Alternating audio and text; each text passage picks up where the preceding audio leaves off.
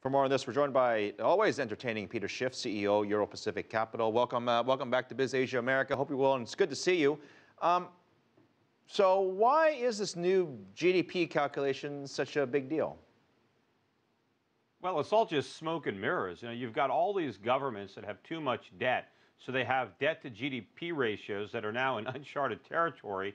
And what they're trying to do is inflate their GDPs because they think they can fool their creditors into thinking their economies are larger than they really are, so their debt will look more manageable than it really is. So you don't like this, and it's just making countries look like they're growing faster than they really are. Now, some would argue that if they look a little bit stronger, what's wrong with that? Well, because you're ignoring the actual problem. Why don't they get to the real problem, which is, A, their economies aren't growing fast enough because they have too much government and too much regulation, and they have too much debt.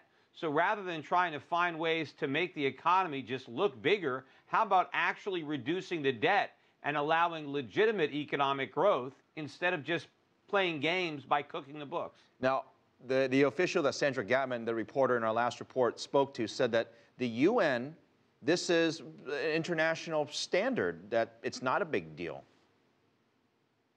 Well, I don't know how, if you're going to try to include drugs and prostitution in your GDP, first of all, you have no idea what it really is because this is illegal activity.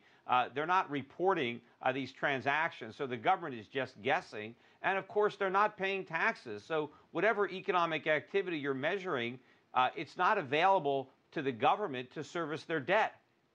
I mean, should the U.S., some say if the U.S. did this, it would increase U.S. GDP by 2 or 3%. I mean, is this something the U.S. should even entertain? Well, it's not going to do anything. It's just going to change the numbers. And, of course, what?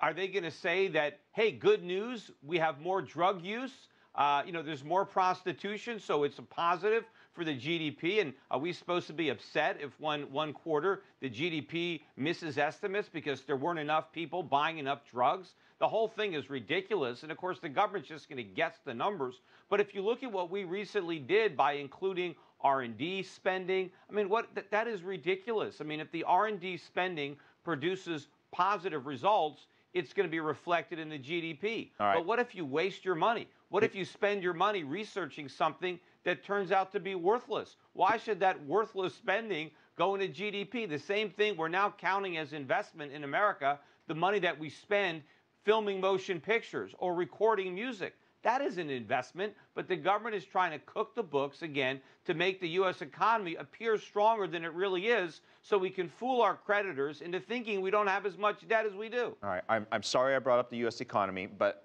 I know you hate this idea altogether, but is there anything at all that's good about calculating sex and drugs and all this terrible stuff that, well, we all think is bad generally? You know what? If the governments want to legalize it, if they want to legalize prostitution, if they want to legalize drugs, then fine, count it.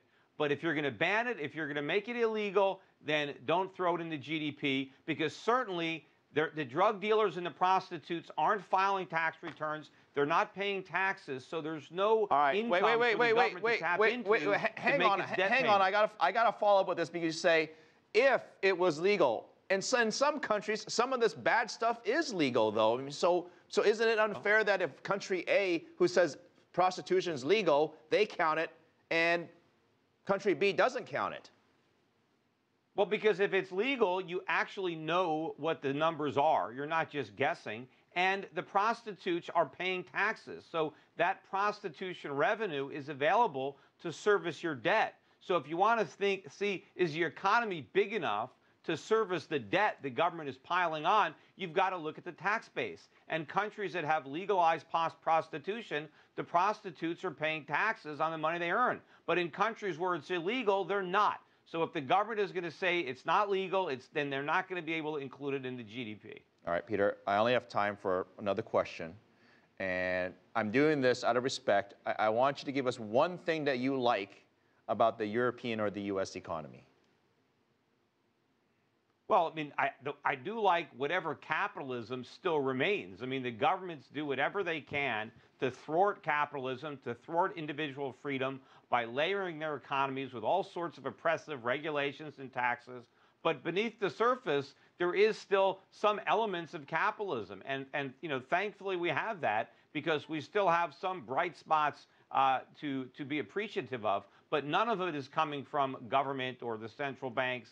It's whatever we can do to overcome the obstacles that the government and the central banks are putting in our way.